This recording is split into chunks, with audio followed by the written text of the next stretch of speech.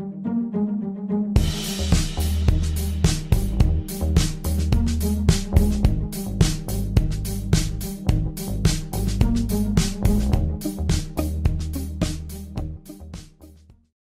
everyone, welcome to another episode of Watchtower Examination. This is going to be a short video. I just have a few questions for a gentleman by the name of Kenneth Cooke. This is the information age where you can research practically anything you want. And because Kenneth Cooke is now a man of, some esteem, being a leader of this worldwide organization of 8 million witnesses, or so they say. I could easily do some research to find some information about his life, but I did not. I want to ask some questions of Kenneth Cooke. And I know he probably is not watching, but I want Jehovah's Witnesses to ponder these questions for Kenneth Cooke. When did he become a Jehovah's Witness? Was it all his life? Was it since his teenage years? Was it since his adult years? For how long did Kenneth Cooke know that in 1919 Jesus appointed the faithful and discreet slave? How long did he know that? So, if Jesus appointed the faithful and discreet slave in 1919, and the faithful and discreet slave is the governing body, and he was not until very recent years a member of the governing body, so he was not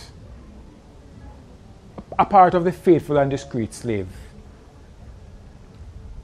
How did he qualify to become a member of the faithful and discreet slave that Jesus appointed in 1919?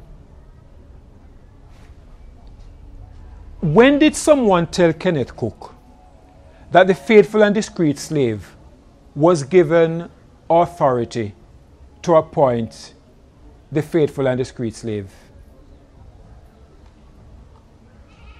Did it ever occur to Kenneth Cooke that for him to join this body, that there would be some questions? How did he become? Because I'm not even going to ask the question about all the others. I'm going to ask it of the last one to join the body. Do you, sir, consider yourself a part of the faithful and discreet slave that Jesus appointed in 1919? Did Jesus appoint one slave or a body of slaves? Did Jesus ever ask, who is the body? What is wrong with you men? Do you really believe what you are teaching people? Or do you just love the prestige? In Jamaica, we would say, "Come on YouTube, or you're faithful and discreet slave." All puppy show. I don't know how to explain that one to you. It means, look at him. Look at you talking about your faithful slave. You're a clown. And since I suspect that Kenneth will never watch this video, but I suspect that some Jehovah's Witnesses will, I want you as Jehovah's Witnesses to ponder that. When will you see that this faithful and discreet slave thingy, as young people say, does not add up? How is it that you can understand a composite slave? I've asked this question many times before, but I'll ask it again. Why is it that 8 men being one slave makes all the sense in the world to you, but 3 persons being God cannot possibly make any sense whatsoever. I am not here to defend the Trinity today. I'm not here to preach Trinity today.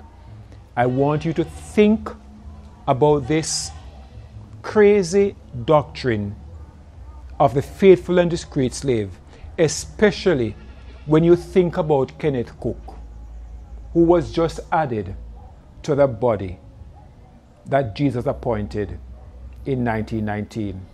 And can you find anything in your literature about the succession of faithful and discreet slave? When you find it, share with me, please. Thanks for watching this video. If you enjoyed it, remember to press that like button. I invite you to subscribe to the channel. I am also inviting you to subscribe to my other channel, Things Jamaican, that will help to keep this channel going. The links are in the description below. Thanks again. Do come again. Have yourself a wonderful day. May the grace of the Lord Jesus Christ and the love of God and the fellowship of the Holy Spirit be with you all.